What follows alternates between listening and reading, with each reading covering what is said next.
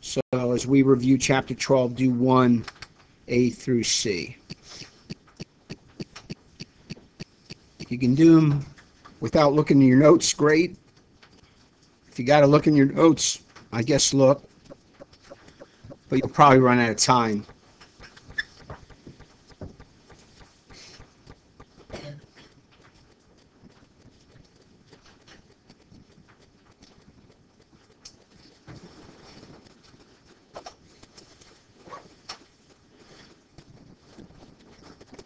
All right, so hopefully you said parabola, discriminant, and mean. How many knew all three? Question. Go ahead and do question number 2. It's a multiple choice. So I'm asking you what type of solution that quadratic contains. What type of solution to that quadratic? All right, if you know what you're doing, you should just about be there. So let me see your hands if you feel like you know what you're doing. Let me see your hands. Okay, so is this something we've learned before, yes or no? Yes. Have you had questions like this before? Yes. Do you remember? No. Again, I can teach you stuff. It is your responsibility, though, to do the things that will cause you to remember. And you do have to study and review. So what should have come to your mind was the discriminant. And you should have said b squared minus 4ac tells me which of these 4 solutions is the type of answer.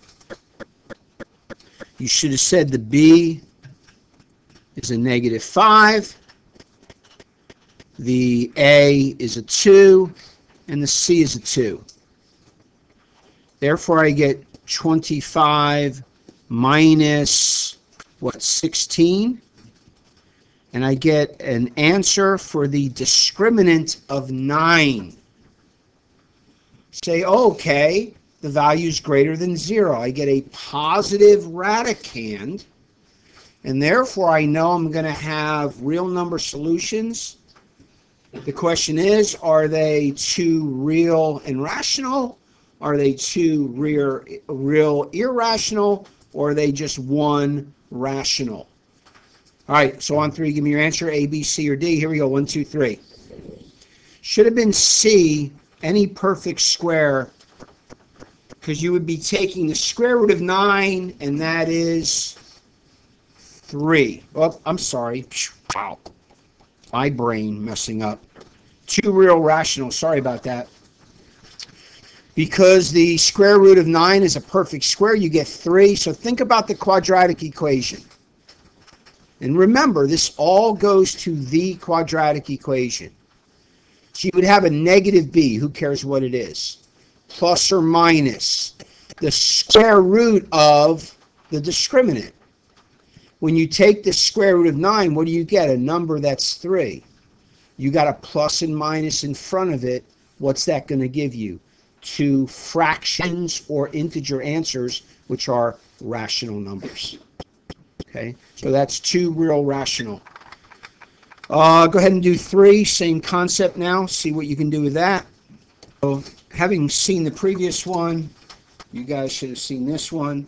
Did you get a -27 for the discriminants? -27. Huh?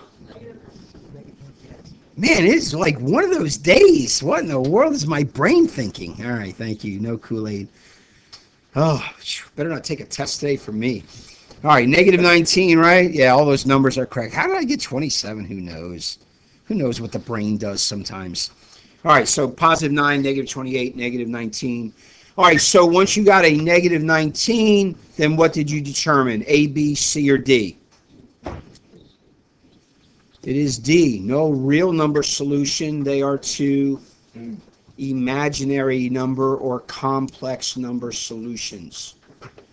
Now, again, if you don't know which is which, you got to spend some time between now and tomorrow figuring out which is which. Let me review for you.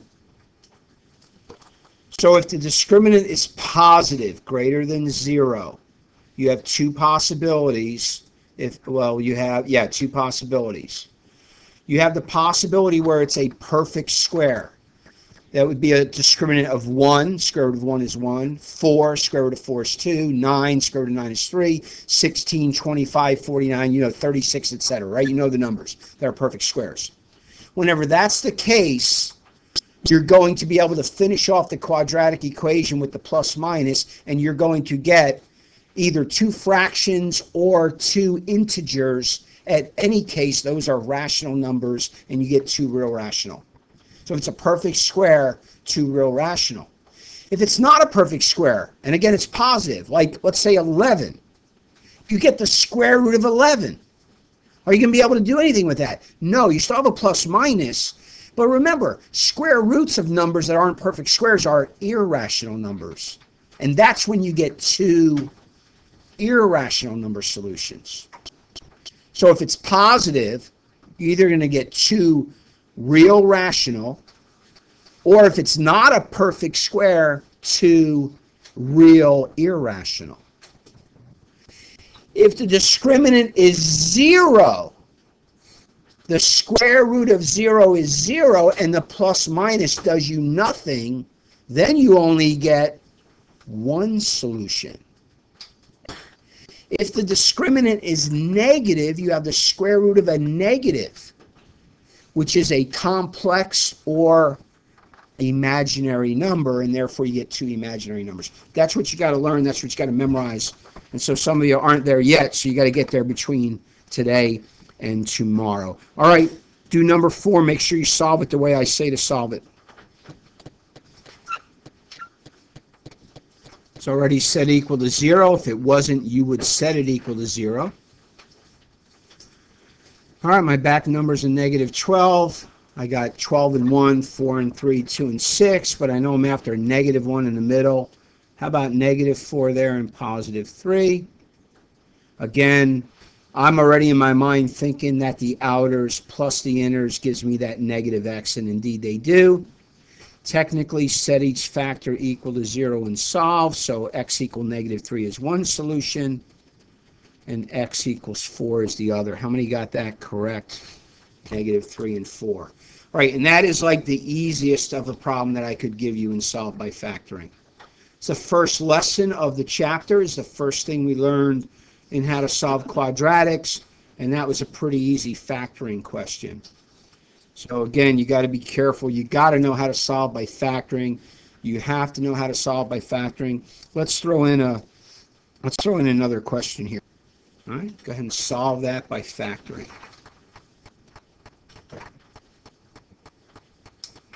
Move it up so I have more room.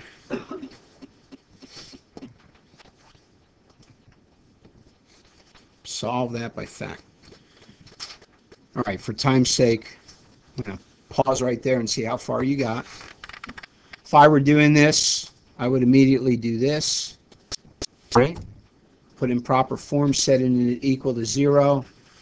And I would do the first law of factoring. How many factored out the common factor? I don't know how many times I've told you guys factor out the common factor first. And I don't know how much more I could say it. And I don't know what I can do to get it into your head. But it's starred every single time we do it. We got FOCFF. And yet you still don't remember to factor out the common factor first. I can't help you if you don't remember that. Now you can factor it without doing that, but it becomes harder. Oh, let's see. What if this is a 2 and this is a 3? Positive 4 and a negative 3. That does give me that positive 1 in the middle. So that is correct. Outers and inners work. Set each factor equal to 0. 2x minus 3 equals 0. So that means x equals 3 halves. That would be one answer. And x equals negative 2 would be the other answer. So 3 halves and negative 2. Anybody get that all the way to the end? Okay, a few of you.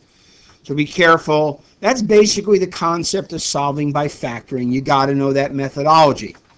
You got to get it equal to 0, factor it, set each factor equal to 0, and solve. By the way, can the 2 be a 0?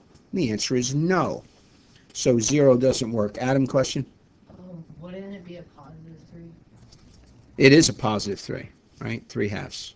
No. You wrote negative 3. Up there. Where? On 4 times 2. You mean right here? Yeah. That's a negative 3. That's No, it's not. that leads to negative 1.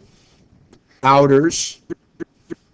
2x times 2x is a positive 4x plus a negative 3x gives you a positive 1x in the middle like it's supposed to be. That's a negative right there. Okay? So again, when I add a positive 3 to both sides, I get a positive 3, and it's a positive 3/2 is the answer. Okay?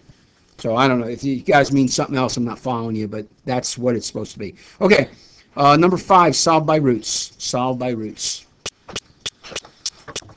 Solve by roots. What are you thinking when you're solving by roots? What's your first thought? Kirsten, first thought? Isolate the squared term. I hope you did that. I hope you isolated the squared term. So that means hopefully you move the 25 to the other side. And hopefully you also move the 3. You are now ready to take the square root of both sides. And whenever you take the square root of both sides, what else do you have to remember? Yeah, don't forget the plus minus. Remember, this is quadratic. How many solutions do quadratics have? 2. So if you don't get 2, you should say to yourself, what did I do wrong here? All right, you got to finish this thing out, though. The square root of 25 is 5. That's good, but we got a square root of 3 in the bottom. That is the answer, but is it acceptable form? No. So what's the name of the thing we do to put it in proper form? What's that called? Andrew? Rationalize the denominator. That's correct. So did you remember to rationalize the denominator? You're going to multiply it by a square root of 3 to take care of the square root in the bottom. Whatever you do to the bottom, do the same thing to the top. Final correct form answer, plus or minus 5 times the square root of 3 over 3. You can leave it written together as plus minus, or you can separate it if you want to take the time. How many got that correct to the end? Okay. How many forgot to rationalize the denominator? And again, so these are things that we learned in the past that come into play on things in the future, right? All right, but hopefully that refreshed your memory on rationalizing. Now look, that was a pretty easy one to solve by taking the square root of both sides. Be careful because sometimes you'll have to get those 2 separated solutions, right? So be careful. That's usually when it's a quantity. All right, I don't have time to go through all the different possibilities there. All right, go ahead and do number 6. You guys shouldn't have much trouble for that, although there's trouble with that, but there are 4 questions. Find the mode, find the median, find the range, and find the mean. Find the mode, find the median, find the range, and find the mean. All right, so hopefully you got 10 for the mode, and 10 for the median, and 6 for the range, and 8.1 for the mean, right? Anybody agree with all 4 of those? Okay. Be careful with the median there. They were not in order. Therefore, though the 8 is the middle one, it's only the middle when they're out of order. And remember, they got to be in order to read the median, range, highest to lowest, median, we just said the mode most often occurring, and of course the mean is the average, arithmetic average. Sum them up and divide by the total number. All right, any questions on any of those? You guys are pretty good with that stuff. Okay, box and whisker questions for 7A through D. Go ahead and answer questions 7A through 7D. All right, honestly, this one you should be done, right? Shouldn't take much. I mean, there's no real calculating on any of these. It's just knowing what's going on. The lower extreme is, class? 74. Just make sure you read the scale correctly. The scale's by 2s. What percent of scores were above 96? Class? 25%. 25%. Again, the lower whisker is the first 25%. The left side of the box is the next 25%. The right side of the box is the next 25%. And the right whisker is the last 25%. The score of 88 is the A mean, B median, C mode, D range. Class? It is the B median. And 60 is outlier. You guys know that. All right, make sure you know your box and whisker plot data. Okay, multiple choice again for number 8. Which equation represents the graph to the right?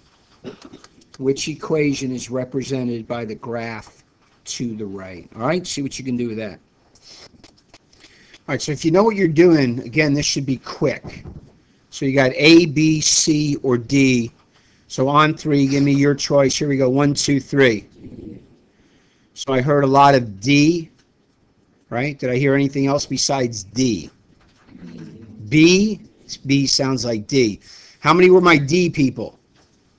So I didn't hear any D's? Okay. Who are my B people? All right. So again, this all comes from understanding the graphing form, which is y equals a times the quantity x minus the h value quantity squared plus k, with the vertex being hk. So what is the vertex of this first one? 1, 3. What is the vertex of this second one? -1, 3. What is the vertex? Well, that's C. What's the vertex of B? 3, 1. And what is the vertex of D? -3, 1.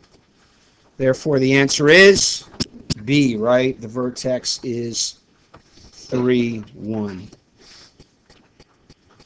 What can I do to the equation of B to take this thing and do this to it? Let me copy it.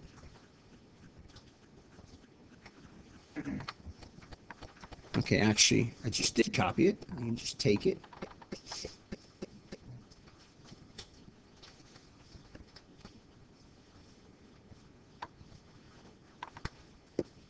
What can I do to the equation of B to make that happen? To make it be the purple. I see about 4 or 5 hands, 6 hands. Say it if you know it.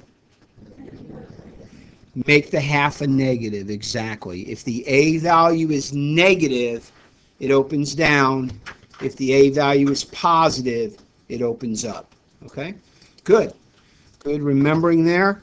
All right, let's see if we can do questions 9A through C, matrix questions. So you got the R matrix. It wants you to describe it in 9A. It wants you to give R sub 23 in 9B. And it wants you to do the indicated operation in 9C. Go ahead and do those 3. All right, so hopefully when you're thinking about describing it, you're thinking of rows by columns. So the X is the by. Like, by the way, if you ever went to the Home Depot or Lowe's or something, or the lumber yard with your dad and they bought 2x4s, it's the same concept, it's dimensions. So here it's rows and columns. So this thing is 3 rows and 4 columns, right? It's a 3x4. How many got that correct? Okay, good. Always rows, then columns, right? This is row 1, row 2, row 3, column 1, column 2, column 3, column 4, right? And therefore in this, R sub 23, we want the second row and the third column. So the second row and the third column is the -4, right? How many got that correct? So it follows same suit, rows, columns. And then adding, you're just adding elements in the same spot. Remember, the matrices have to be the same dimensions to add them. So what's that? 4, 4, 6, 6, 5, 5. Right? And that's the answer. How many got 9C correct? Hey, if that were minus, let's take a second. Can you do minus in your head? What if it were that first one minus the second one? See what you can do with that. Well, you know what? Time's short here. Let's do it real quick. So that'd be 7 plus 3 or 10. 7 minus 7 is 0. 3 minus 3 is 0. Whoa, I goofed up that second one, didn't I? I'm multiplying here. Guys, got to be careful. All right, 7 plus 3 is 10. Yeah, the negative 3 and the negative 7 is a negative 10, my bad. And then 3 minus 3 is 0. 8 minus a minus 2, that's a 10.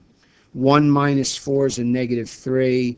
8 minus a minus a plus is an 11. But don't let the subtraction get you scared, right? No big deal. All right, let's see if we can still solve by the quadratic equation. So solve that by the quadratic equation.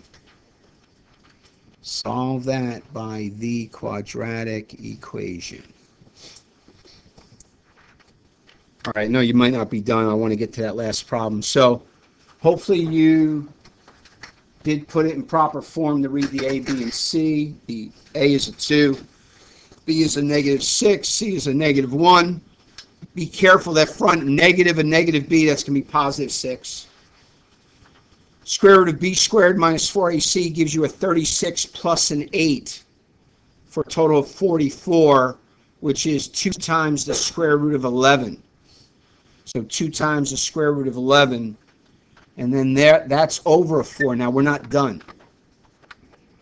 You do have to split this up. 6/4 plus or minus 2 times the square root of 11 over 4. This one becoming 3/2, and this one becoming the square root of 11 over 2. So the final answer in proper form, 3/2 plus the square root of 11 over 2. 3/2 plus the square. Do not do the common mistake of just simplifying the 6 and the 4. You have to split it up, right? That was like a rule on our rules section. Any questions on that? How many got square root of 44 for the radicand? Okay. Did you then simplify it into 2 times the square root of 11? How many simplified 2 times square root of 11? Okay. And then did anybody get it all the way to the end and splitting it up? Okay, don't miss it at the end. That's not hard, right? Remember, this 4 is a 6 over 4 plus or minus a 2 times the square root of 11 over 4. So I did miss my minus there, right? That's plus or minus. So 3/2 plus or minus the square root of 11 over 2 when you reduce it. Kirsten. But if you're wrong, if I did 3 plus or minus square root of 11 all over 2, would that be wrong? No, that's fine. That's same, different form, same thing. So she combined it back up, 3 plus or minus square root of 11 all over 2. That's perfectly acceptable answer. All right, the last one here, we just got a couple minutes left. Can you complete the square and solve that? Solve it by completing the square. So I want you to complete the square and solve it by completing the square.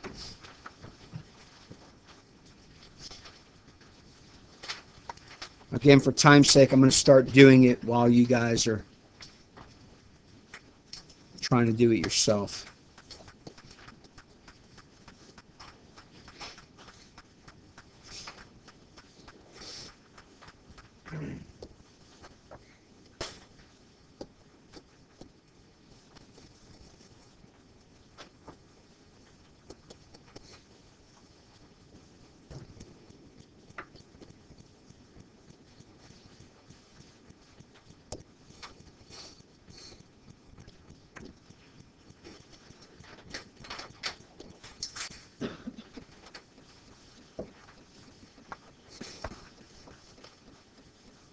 So if you did remember how to complete the square, you would have ended up there. Just a little too close here. Right? And then you should have said, oh, my squared term is already isolated. I'm ready to take the square root of both sides, right? So now I'm going to go solving it. That part was completing the square. Now solving it, x minus 4 equals plus or minus 3. Do you remember how you finish this? This is the kind where you split it up. X minus 4 equals positive 3, and x minus 4 equals negative 3. Therefore, we end up with 7 and 1, right? And those would be the solutions. All right, test tomorrow.